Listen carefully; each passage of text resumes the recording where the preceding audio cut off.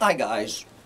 Well, the sun is breaking through on this muggy, soupy day and the collapse of global industrial civilization here at Bugs in a Jar Farm here on this sticky, I believe it is Wednesday, June 9th, 2021. Somewhere in there I lose count.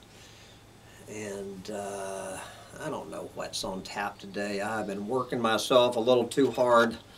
Need to take it easy today. So today's Chronicle, I am going to the best that I can review this new documentary on Netflix, which I highly recommend, called Breaking Boundaries: The Science of Our Planet.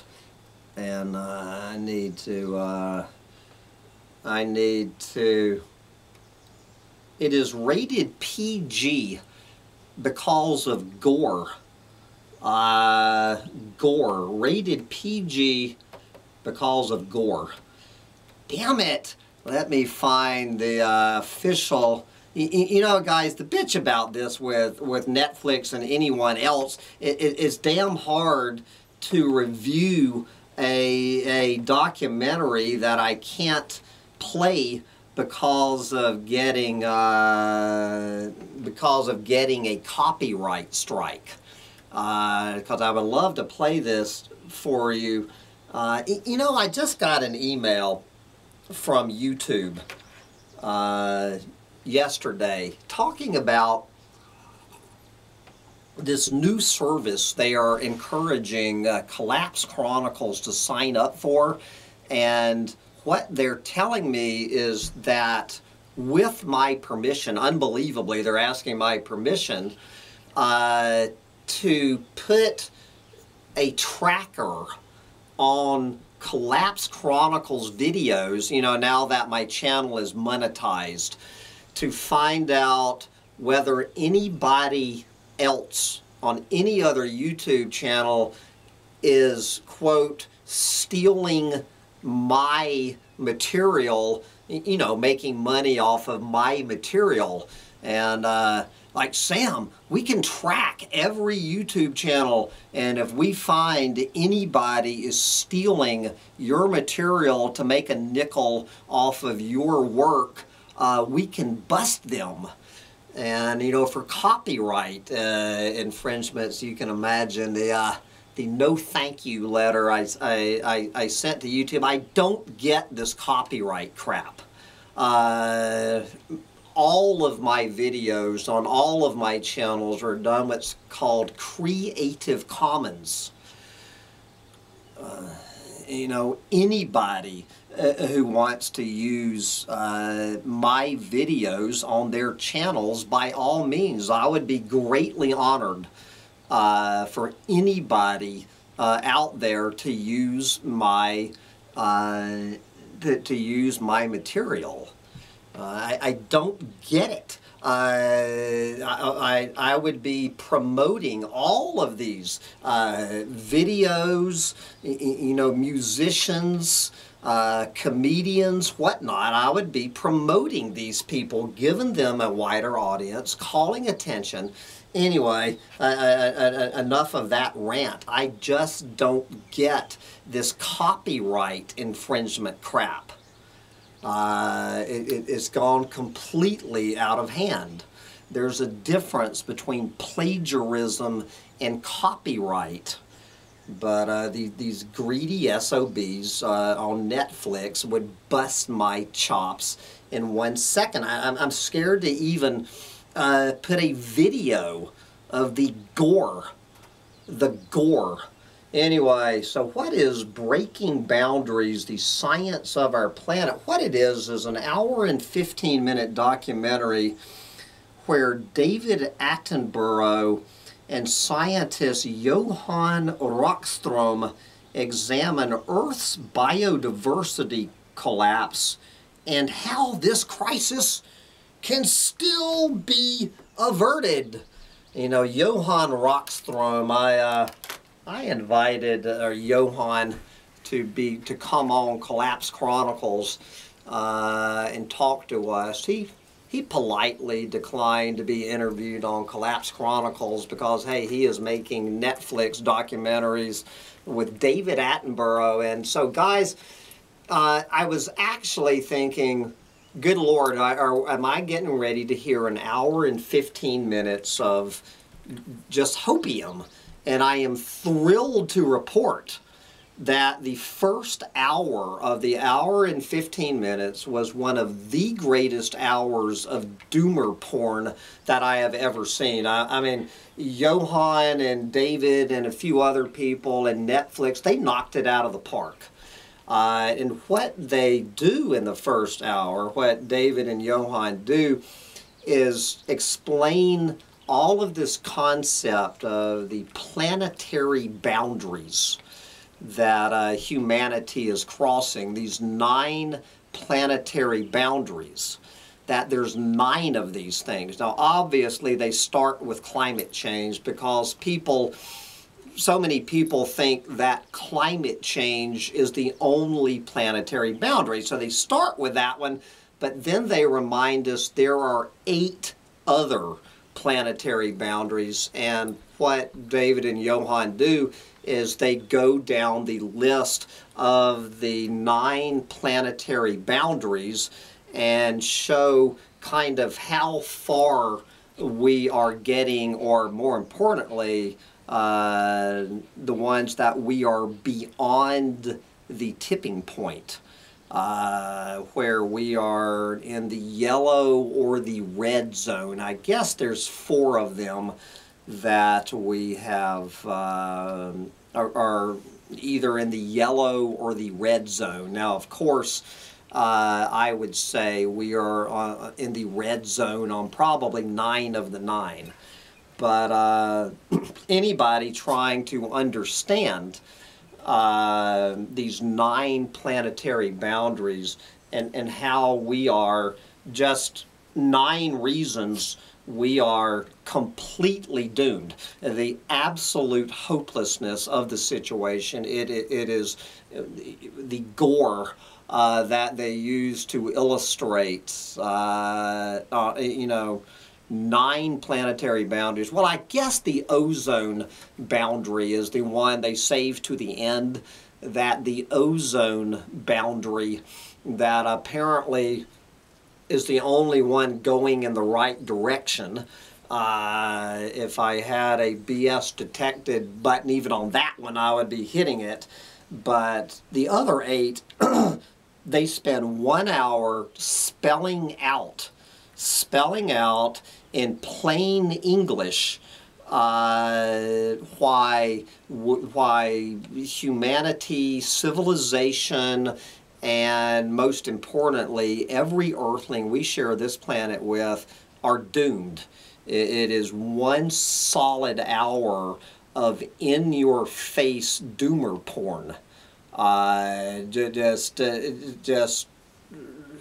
you know, boundary after boundary after boundary. How humans have humans put this planet on course with disaster? And then one of the, you know, the newest cliche, they of course they use the closing window cliche, which we've been hearing. The first time I heard that cliche, that the window of opportunity to save this planet, I believe came from our plundered planet in 1948. In 1948, I can't remember the author of that excellent Doomerporn book from 1948, talking about how our window of opportunity to save the planet is closing. But once again, I just interviewed this fellow Gerardo Ceballos, and he is claiming that we have 10 to 15 years now. Johan is claiming that the 2020s are the decade where the future of humanity and life on this planet will be, we're either going to turn the freight train around or we're not. in the 2020s. I think Deb Ozarko, what do you call it, Deb? That the 2020s will be the decade of the great unraveling is what I believe Deb correctly calls it. But the 2020s will be the most exciting decade in the history of humanity, and one of the most exciting decades in the history of the planet. What is going to come down on this planet in the 2020s. And so what they do for one solid hour is offer incontrovertible evidence that at least 8 of the 9 planetary boundaries, that 100% of the evidence points that we are going in the wrong direction, that the assaults on this planet are speeding up, they are gaining momentum.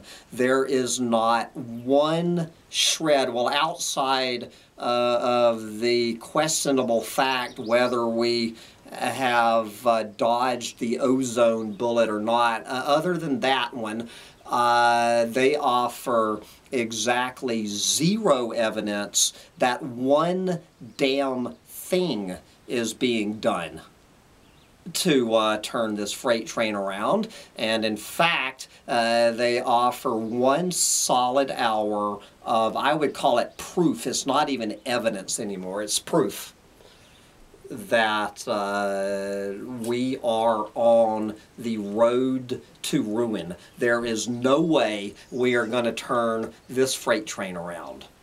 And of course, some subjects, some words you will never hear in this documentary. I'm pretty sure you will never hear the name Jair Bozo Nero. Never mentioned. The single biggest planet eater on the planet, never found a cameo appearance. Even when they were talking about the biome, the biome is one planetary boundary with tropical rainforests leading the pack. But of course, more than that, you will obviously, guys, I mean, this was a Netflix original documentary. This was Netflix bankrolling this documentary, and obviously in an hour and 15-minute documentary about how and why humans are taking every one of these planetary boundaries over the edge, and what we can do about it, you will not hear the word overpopulation nowhere in this hour and 15 minutes. Does David Attenborough, does Johann Rockstrom, do any of the other dozen or so scientists that they interview, not one person breathes the word overpopulation. I'm pretty sure, I would have to listen to it again, I am pretty sure the word population is never mentioned, at least human population. Now, they probably mention the word population when they're talking about the collapse and crash and burn of populations of our fellow Earthlings going to 0, which is the main focus of my interview with Gerardo Ceballos, which I'll publish on Sunday. But other than that, you sure as hell are not going to hear in the very discussion of human population, much less overpopulation, it is the third rail of these BS environmental documentaries. How you can sit there for 1 hour going through planetary boundary after planetary boundary after planetary boundary, collapsing and falling, and never mention the word overpopulation or even population is more evidence of anything than you know, of how screwed we are. Is the fact that Netflix isn't going to touch the subject with a 10-foot pole. The single biggest environmental issue on this planet by far, bar none. And then, of course, you know what happens in the last 15 minutes, and you can see it happening. You can hear the little music change in the background where David and Johann and whoever else, after one solid hour of spelling out that we are doomed and there's not a damn thing that humanity is going to do about it, that they can do about it or will do about it, even if they could do anything about it. 1 hour of that, then we have 15 minutes where this deluded old fart, David Attenborough and Johann Rockstrom, just completely disappear into this little fantasy land for 15 minutes, talking about how we are going to turn this freight train around in the 2020s, how humanity, there is no reason that David Attenborough and Johann Rockstrom can see to be pessimistic about the future of humanity and this planet. That there's no reason that we humans cannot turn it around. We simply, of course, we simply stop eating meat. We stop eating meat, and then I love it, we stop making trash. We just stop making trash. We stop eating meat and we stop making trash. And all of our problems are solved. They actually show on their little diagram, they actually show the various planetary boundaries reversing course when people stop eating meat and just simply stop making trash. As far as I know, I never heard the word plastic mentioned.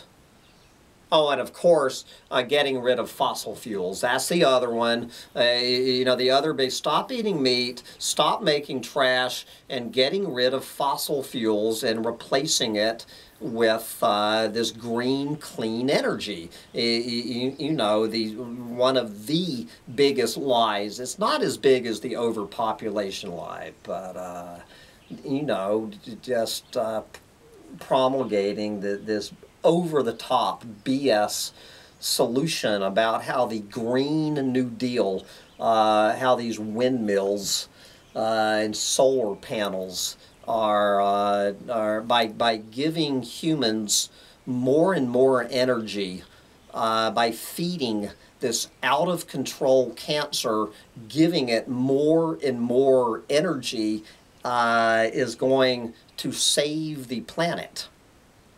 It is a descent into absolute lunacy. David Attenborough, Johann Rockstrom, and everybody they interview. They even interview that guy, that climatologist, Jason Box. Remember Jason, who got in all of that hot water about 10 years ago? Climatologist Jason Box, and I'm going to use the F word because I'm simply quoting. Jason Box said 10 years ago, we are fucked. And Jason Box knows damn well that we are a lot more effed today than we were 10 years ago. and bringing Jason Box onto this program to rub our faces into it. This hopium crap, this apocaloptimistic hopium smoking, I just don't get it, guys, where it comes. What does David Attenborough have to lose? That old fart is, what is he, 93 years old? 93. Come on, David Attenborough, you have nothing to lose by coming out. I've mentioned this hilarious video that you can find on YouTube with that guy doing his David Attenborough impression, changing Blue Planet to Effed Planet. It is absolutely hilarious. It's 2.5 minutes long. It's where the guy is, can't remember his name, he's funny as hell, where, imitating David Attenborough speaking honestly without the hopium delusion. I mean, what is the reason that they're doing this? I guess it's simply, I guess it's just, I honestly don't know why. I guess so Netflix can keep having a customer base. So, they can go from this show over to the Big Lebowski. I noticed that that Netflix is promoting the Big Lebowski, and which is going to be what I watch tonight. That haven't seen the Big Lebowski, but anyway, guys, I highly recommend this documentary, Breaking Boundaries, the Science of the Planet. I highly recommend it, but if you are someone with a brain who gets as riled up by all this hopium as I do, I highly advise turning off your computer 1 hour into it, and you will be glowing with Doomerporn. And you will have the post-Doomerporn glow if you simply turn it off after 1 hour before the descent into madness with this crap coming out of David Attenborough and Johann Rockstrom's mouth. I wanted to reach through the computer and just throttle both of them. Anyway, I see the mailman just came by. I'm hoping my ambrosia cantaloupe seeds are in the mail, because my first planting of ambrosia cantaloupes was a big fat failure. So we're going to head to the mailbox and see if we have some ambrosia cantaloupe seeds waiting for us. I suggest you enjoy your ambrosia cantaloupe while you still can. Bye, guys. Yes, no dog.